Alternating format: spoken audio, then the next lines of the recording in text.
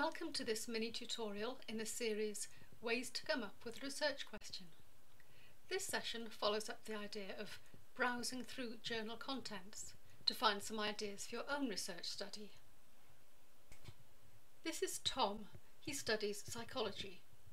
Tom was beginning to despair of ever thinking of a research question. He was in the library one day flicking through the contents pages of one of the journals when he spotted a fascinating report about a musical illusion. This wasn't anything he had heard about before, but it really caught his interest. This musical illusion was identified by Diana Deutsch.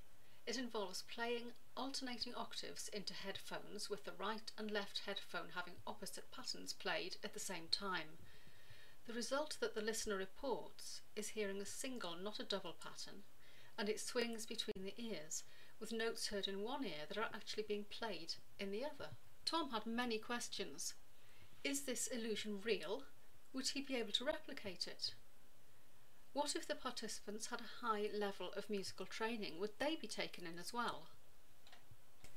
Perhaps if he played the illusion very slowly, it would break down.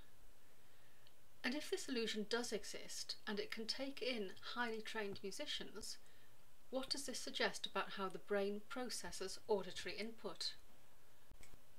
So Tom decided to use all of these four related questions as his research questions. The questions come together under his thesis title, Testing to Destruction of Deutsch's Musical Illusion. What do the findings suggest about how the human brain processes auditory input? So, if you're having difficulty coming up with a research idea, you could try spending an hour or so browsing through some relevant journals and see if you find anything surprising, interesting, new or puzzling that you could build on. There are more mini tutorials in this series on our website.